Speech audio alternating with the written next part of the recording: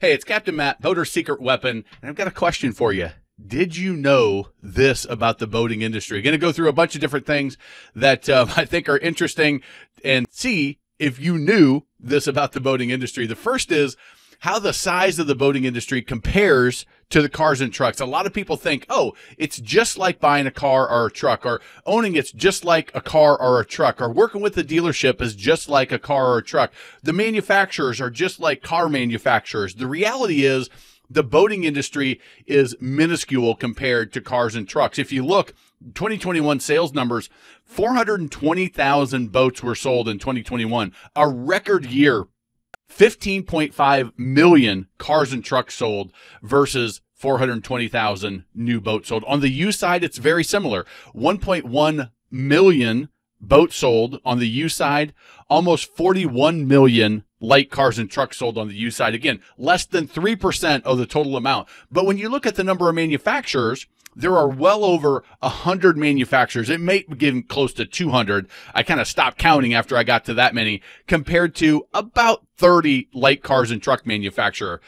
77% of the manufacturers are boat manufacturers versus 3% of the units sold. Different world. You break that down even more if you look at it, the number of manufacturers compared to the number of units sold by the type of boat. Pontoons, less than 60,000 sold, 37 manufacturers. Center console, same type of numbers, 58 manufacturers that I could find. There's probably more out there. The only one that was similar is a much smaller scale, but personal watercraft, only 3 manufacturers with about 73,000 units sold. Now, these are 2020 numbers. I couldn't find the breakdown on the 2021, but they were very similar. There was only about 10,000 difference in the units sold.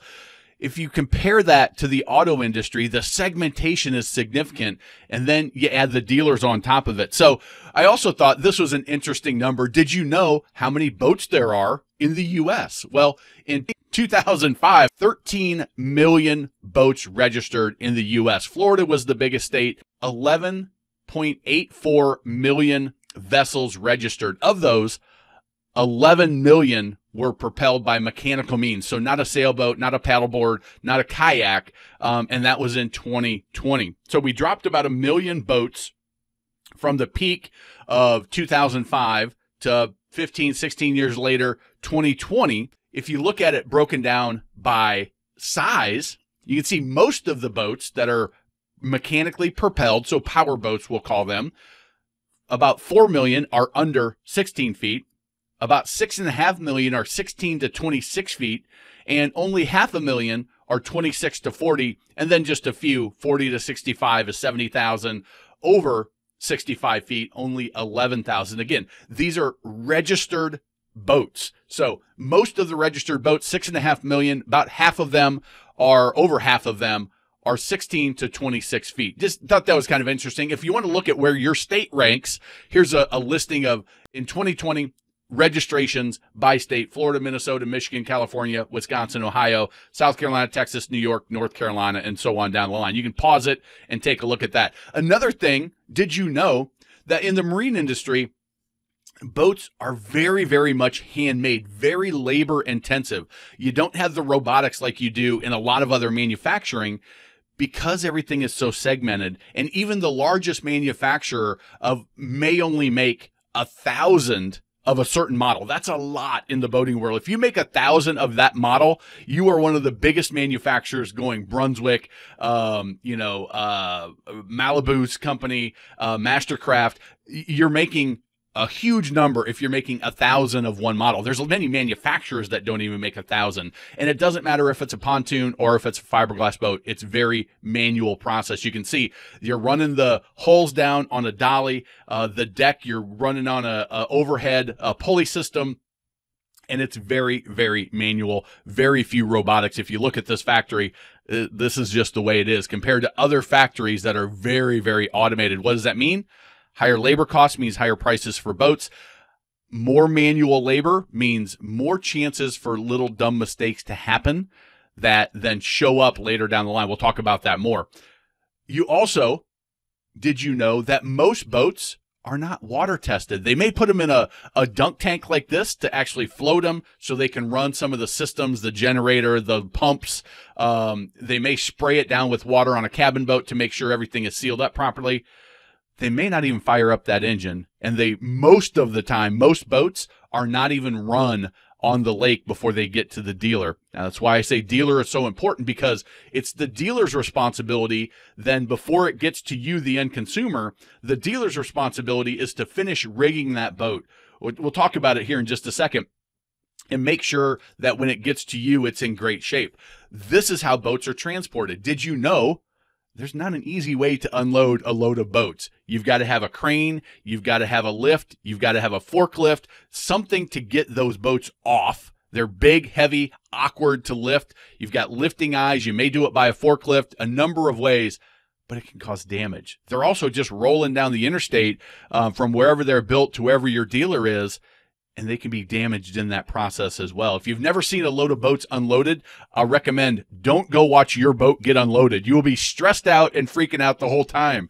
They may use a crane. There are some dealers that have to rent a crane to come and unload those lift. Others will have a lift like the one on the right where they can get it on the straps and they can hoist it up and get them off easier. Use that in a combination of forklifts to get them set back down on trailers or to get them put on a rack in the showroom. It can be very precarious. Usually the owner of the dealership, when a load of boats come in, will be out there with it just to supervise, to make sure that that everything with their $1 million plus of boats that are coming in or whatever it is well taken care of.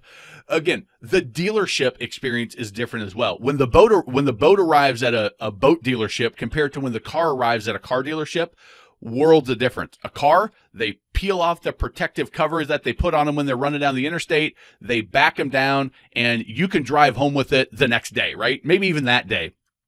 Put some gas in it, clean it up, and you're ready to go. A boat is going to arrive with no bimini top on. Any of the accessories that don't travel well will need to be rigged up. Maybe the motor even needs to be rigged up with some dealers, depending on what their relationship is with the manufacturer. Some will say, manufacturer, you rig it. Some dealers will say, we don't know what motor they're going to want, so we'll rig it and we'll put the motor on that they request.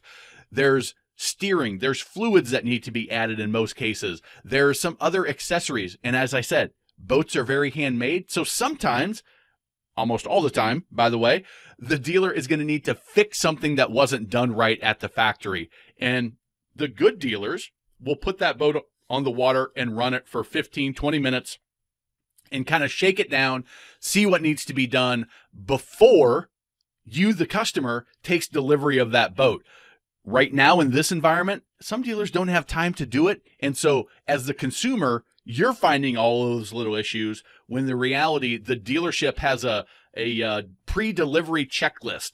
And that checklist, they should go through and add the fluids that need to be added, tighten up things, add the bimini top, go through every system, turn on the stereo, turn on the pumps, turn the switches on, turn the lights on, and check all of that stuff. And then go run that boat to make sure it's propped properly and it's running in the proper RPM range. And that sheet gets turned in to then start the warranty. That pre-delivery inspection checklist needs to be turned in to start the warranty on the boat and the motor and kick all of that stuff off. It's easy to check boxes. Takes a little more time and effort to actually do the inspection thoroughly and make sure that everything's right. It's a difference that you may not know about. Another thing, did you know that when it comes to the warranty, a 5-year warranty is not equivalent across manufacturers and across dealers even, the way they handle it. You also have multiple different warranties. You got a warranty on the motor, you've got a warranty on the boat, and you got a warranty on the trailer if you have a trailer. Now, the manufacturer also has warranties on each component that comes from the component manufacturers. Some manufacturers will say, we are going to take care of everything. If we decided to put it on our boat, we're going to warranty it for the number of years. Some manufacturers say, well, we didn't build the stereo remote. We didn't build that pump. We didn't create the flooring. And they're going to send you to the other manufacturer of that component.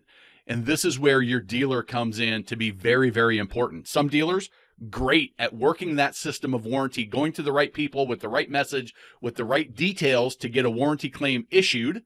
Some dealers, not so good and have a harder time getting warranty claims taken care of for their consumers. That's why the dealer is so important. Did you know that most manufacturers say you can't publish the price in any of your marketing material? Don't put it online in your listings. Don't put it on your website. Don't advertise it in the magazines or the newspaper. Don't publish price. It's a weird thing in the boating industry that the manufacturers tend to be scared of price, but then there's also the flip side of they don't want price to be the thing that is what is marketed. It's the easiest thing to market as a dealership is low price to bring people in. And then you have a dealer in Texas advertising a super low price that a dealer in California can't match, or the boat's equipped differently, or there's emission differences and there's cost differences of transport at times. So manufacturers just say, no price unless we say you can publish price on that boat. And those are typically going to be the entry-level boats, the nationally advertised or market advertised price where the manufacturer sets them. If you found this valuable, found this interesting, give it a thumbs up. If you're looking to buy a boat, grab that Boat Buyers Toolkit, boatbuyerstoolkit.com. If you're a new boat owner, go check out the Boater Bootcamp. They're both totally free. Best boat captain on the water. If you struggle, get a little stressed around the docks and handling your boat, that will solve the problem. Money back guarantee on everything. And remember, life truly is better on a boat.